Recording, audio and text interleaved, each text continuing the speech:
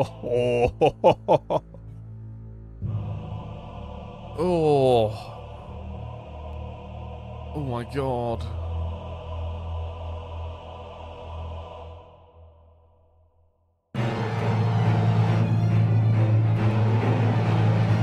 Ah, this is no good. Wow. Hello and welcome back to another video, and of course we're diving into a bit more of the Elden Ring original soundtrack of Shadow of the Erdtree, of the latest DLC.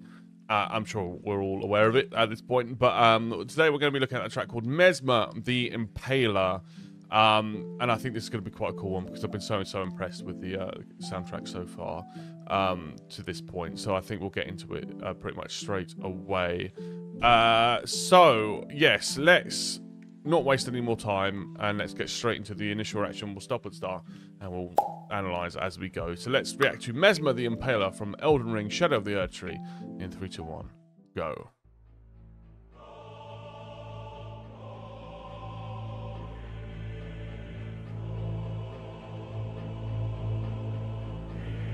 Okay. Oh, that's nice.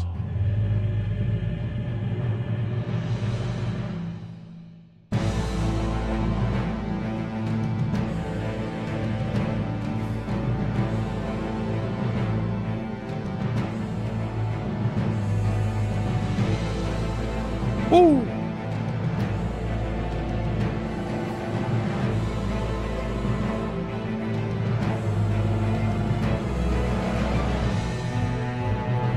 Right, I'm going to stop there before that starts. Okay, so, right, what I want to speak about is how good Elden Ring are, or well, in the game as well, but how good in the music they are to just building up to earning the moment to shock you, or to kind of bring you in, I suppose. So, let's listen.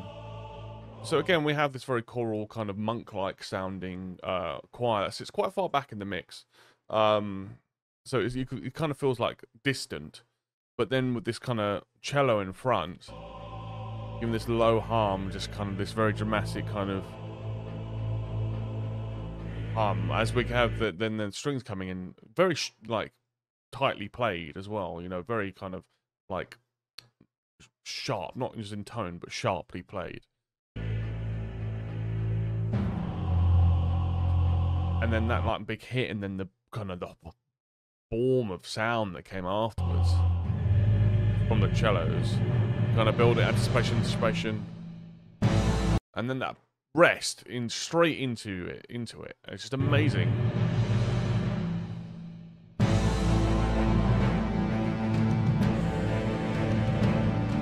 The horns, they're still holding on to that original note. They're still holding on, but you've still got now all the movement of the percussion underneath. It's amazing.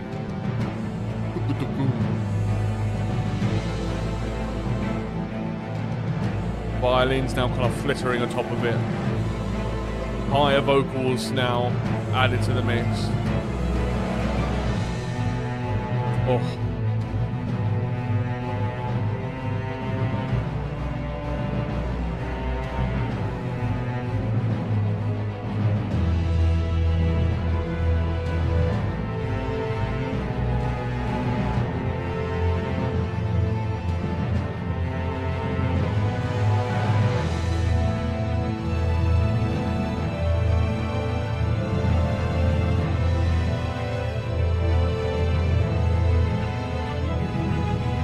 So this is all really lovely. I want to go back just a tiny bit. Just to have that kind of the cello kind of take the forefront of the melody. It gives it that somberness and that kind of sadness to it, which you can't get from a violin, but it doesn't give you that kind of deepness to it, that darkness that you would get from a cello. As you still have that fleeting like bounciness from the strings underneath. And also, it gives you that kind of sense of drama and almost a sense of dread that you can get from a cello. And it's still got that really deep kind of resonant percussion underneath it as well. That just gives it that war drum kind of feel.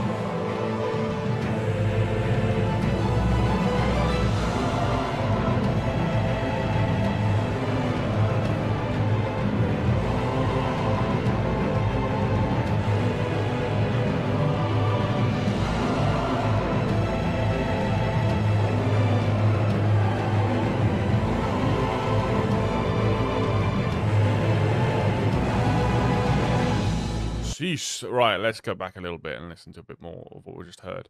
So that kind of, when the vocals just come in, but you still got that real, the vocals still sit quite like far back in the mix, and the deeper, darker instruments definitely take the forefront. Let's listen.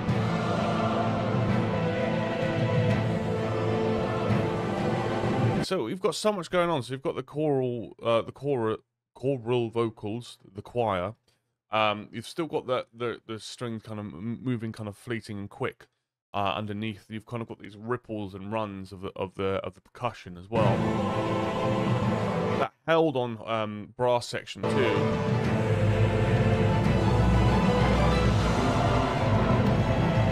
And I love this run here as well with the strings. It goes into kind of a bit of a lower tone of notes, but it's still just running kind of. It's like this a chase or something.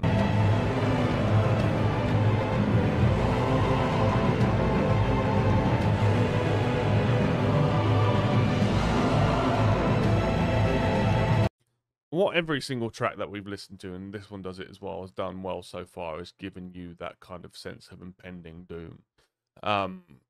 I assume that these kind of songs are all essentially to do with a boss of some sort that you fight.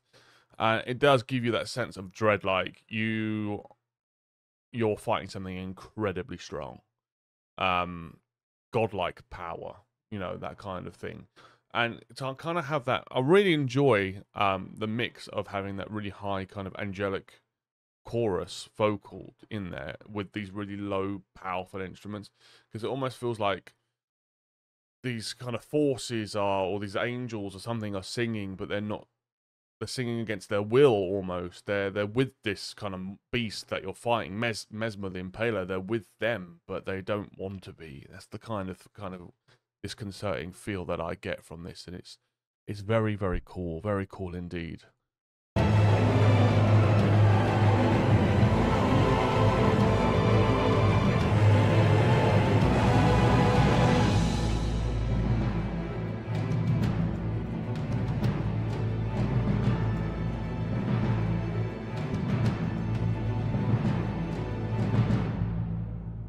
Okay.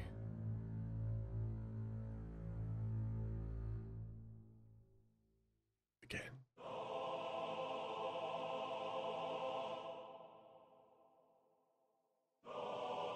Oh my god.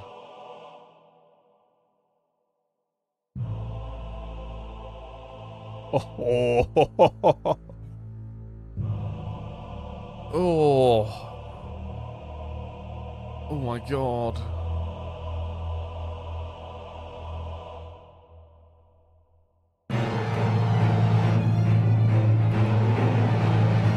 Ah, this is no good.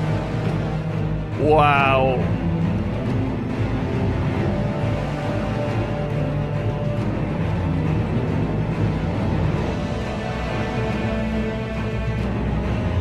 Wow, all right.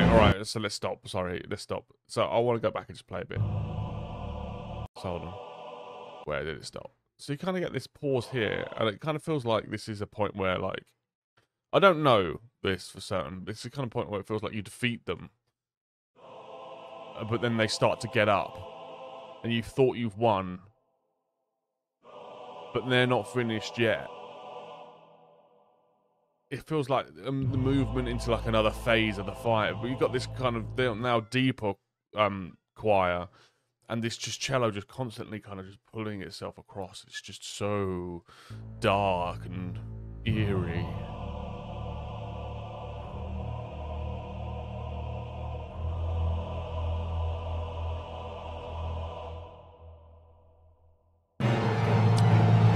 And then straight into that bang. Elden Ring, this song has done it already, and they all do that kind of build, rest, bang, straight in, like in your face kind of move, and you know, a lot of the gameplay's like that, isn't it? And this feels like I'm not dead, I'm not done yet, I'm stronger than ever. And it's kind of elevated a little bit now. We've got a lot. It's fast. It's very, very fast. It's very, very fluid now.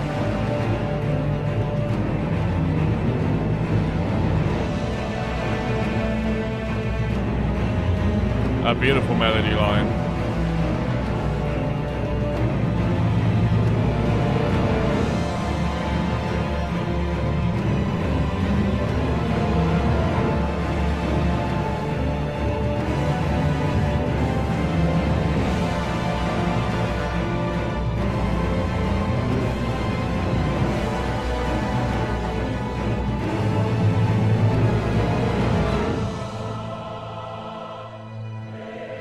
Wow.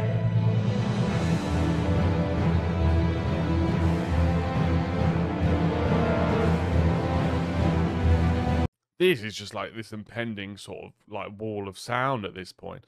It's just that now it's really elevated with the like the horn section now. It feels really, really bold and powerful.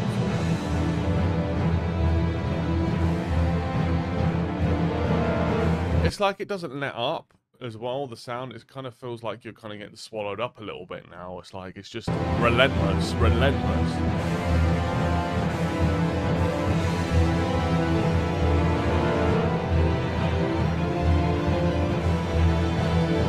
Start to hear a little bit of higher sort of strings coming in at the top now. Kind of again, kind of bouncing around a little bit more. Very, very fast though, fast played. So it kind of feels like we're building to something.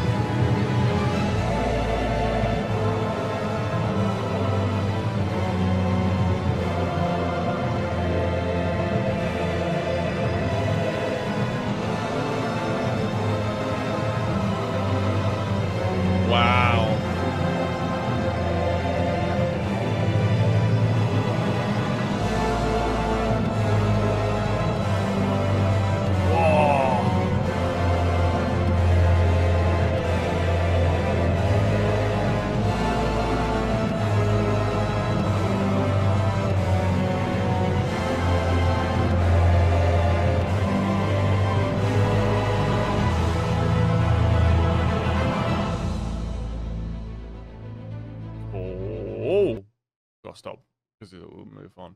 Okay, that was a really, really nice ending as well. They just keep doing it, man. Like it just keeps being so impressive. Let's go back over that.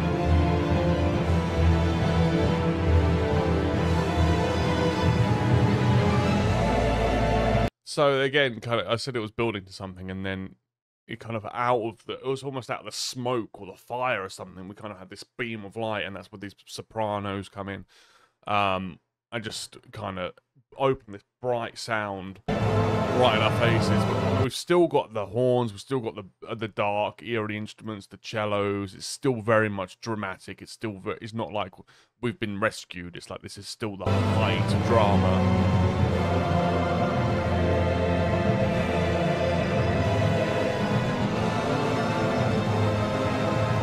And you've got a nice mix because you could hear in the back of the mix, you've still got the strings going very, very fast, but you've got the kind of pulsing dun, bam, bam, bam. It's like this kind of just absolute behemoth moving towards you, this huge steps, lugging movement. It feels huge.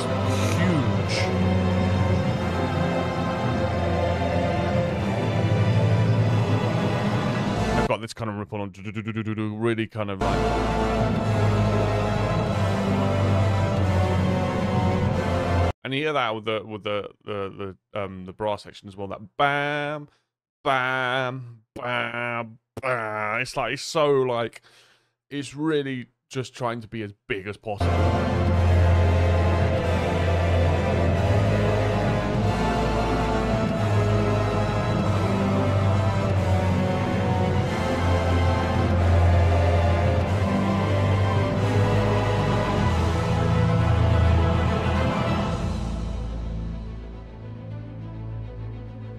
I like how it comes out with a little bit of just kind of life left. It doesn't just end or fade out. It's got that little bit of violin afterwards. That little bit just like something kind of escaped. Something's still sort of there.